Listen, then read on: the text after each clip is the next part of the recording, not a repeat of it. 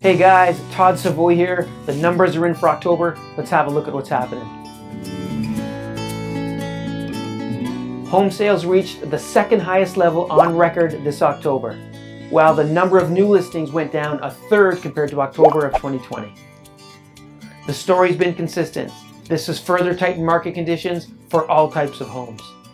Now looking at the stats, sales are down 6.9% year over year. New listings were down 34% compared to this time last year. The average active listings are down 55% compared to last year. And the average price is up 19.5% compared to this time in 2020.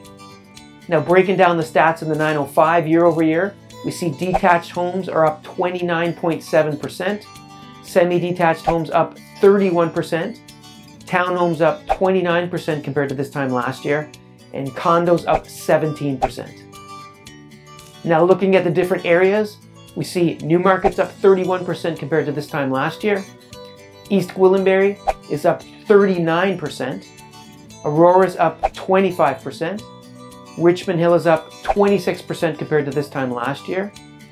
Georgina's up a whopping 39%. Bradford's up 32% compared to this time last year. And Innisfil up 35%. Now looking at the whole Toronto area, we see they're up 16%. York region itself is up 27%. Simcoe region is up 35% compared to this time last year.